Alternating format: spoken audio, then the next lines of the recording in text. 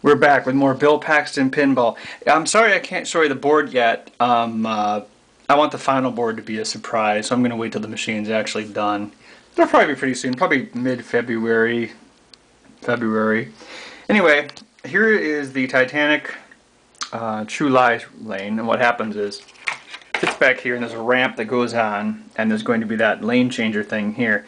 And if it goes through here, it goes into the Titanic maze that I built. And if it's deflected back through here by the lane changer, or if your shot's just not quite powerful enough, you'll go into the True Lies thing. So since there's really not much room for switches, I'm using optical sensors.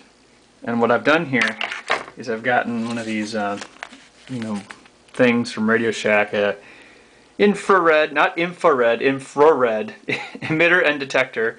And, Radio Shack's not the cheapest place, but hey, they'll work together, and you even get the schematics, so why not? So what I did was I just used some extra pieces of acrylic I had laying around to make these little sensors, and the ball passes through. And as you can see, I've put a resistor across the detector there, because I found that's the best way to get the voltages I need.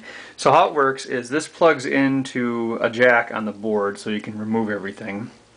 And it sends 3.3 volts into the emitter, which is that part right there. And then that's picked up by the detector. And how the detector works is it goes into the switch bank, although it's inverted. Now on Bill Paxton Pinball, all the switches work pretty much this way. You've got positive 3.3 volts, goes through a pull-up resistor, usually 10K, then it goes into a switch. And then this also goes to the CPU, so to speak, CPU. And then there's a switch, let me see if I can draw it correctly here, close enough, that goes to ground.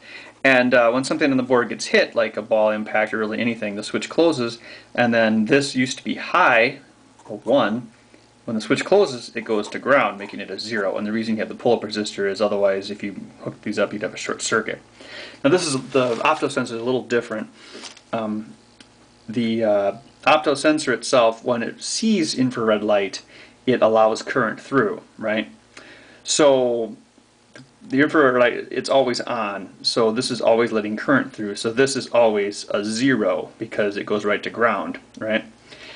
So one thing that's a little different is on my board, since usually 1 indicates no switch and 0 indicates ground, I actually invert it in the polling program just because I like the idea of 1 better for the switch being on. So in this one, actually 1 is off and 0 is on. So in my program it's reversed to 1 being off, 0 being on. So I have to actually look for a 0 instead of 1 there. Does that make any sense? Well, I don't know. It's just the way I think. I like 1 instead of 0 for switch on.